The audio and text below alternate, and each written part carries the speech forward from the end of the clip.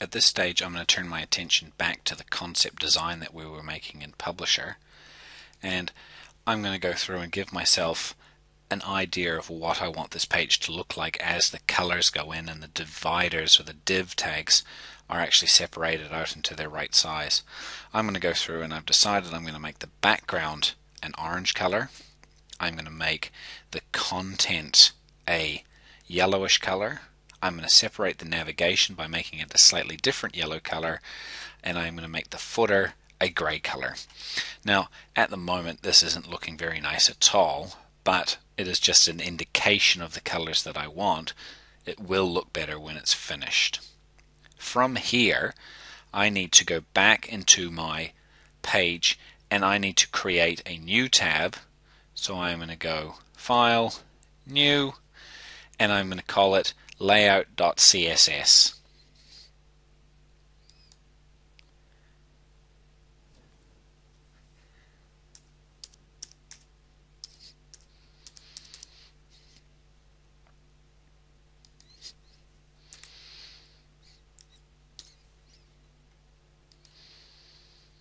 And I've got a layout CSS tab and my index tab.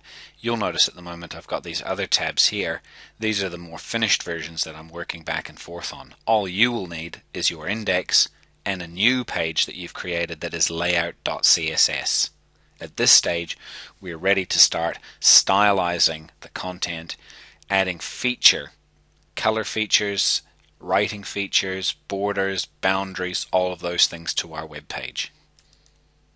I've now got my index.html file created and my layout.css file. What I need to do is make sure I save my layout.css file in the same folder that the index.html is in.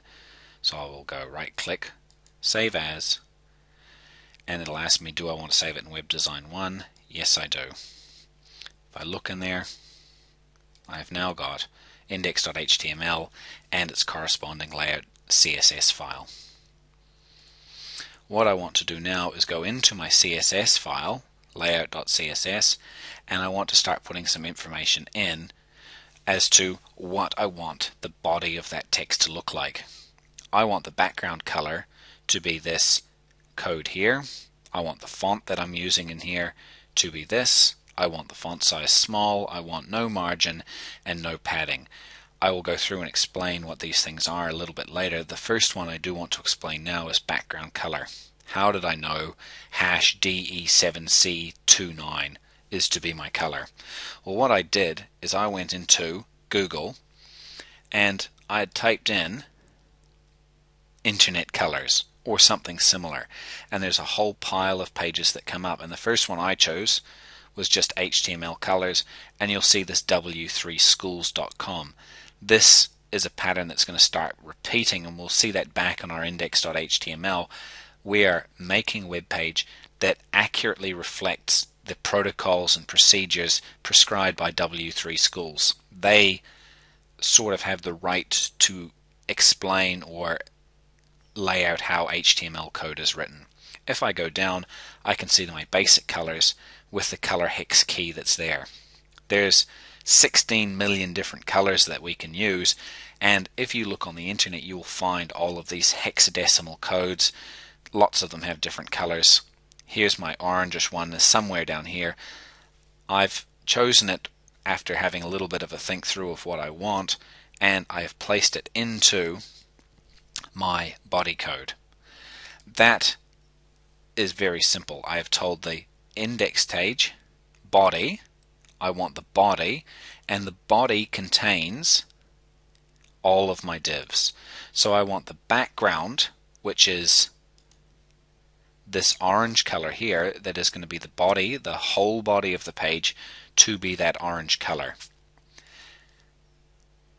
If I look at my CSS and I save that page and I go back into my index and I save that as well, I can go into my web design folder and look at my index.html, and nothing has happened. Now there's a reason nothing has happened. The reason the web page failed to show any of that change in color with all that information I put in the body is that there's no clear link between my index.html and the layout.css page that we've made.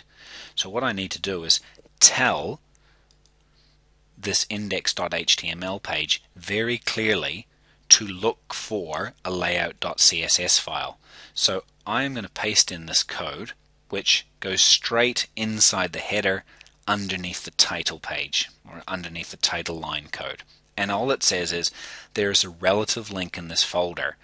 What you need to do is look for a style sheet. The reference that it is going to look up is layout.css, and you are going to apply style 1, and the media type you're going to use is screen. You don't really need to worry too much about style 1 and screen. All it really means is this is the number 1 style sheet that we're looking at, and it's ready to display on your screen on the page. If I save that document now and we go look in our web design folder and I open up index.html, I'm confident that this page is now going to appear orange, and it has. It's now time for me to stylize the rest of my divs inside this HTML sheet. Before I do that, I need to go back to my concept design and clarify one little problem. This concept design looks slightly different in that the top of this here is yellow, and I omitted to put that in before because I had drawn this concept design early.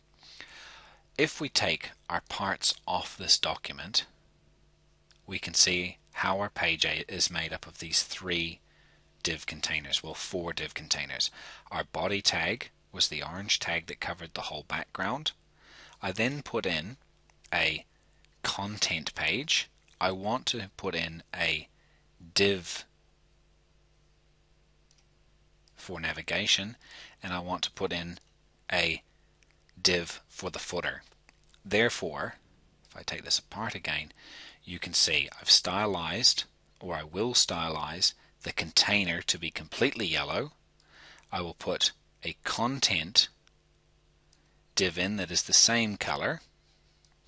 I will then put in on top of the container, I'll put a navigation div in, and on top of that, to cap it all off, I will put a footer in. And that's how the divs work, how they build up to be a whole page. In the very end, this bit here is not going to be yellow because I'm going to put an image on top of it with writing to be the title of our web page.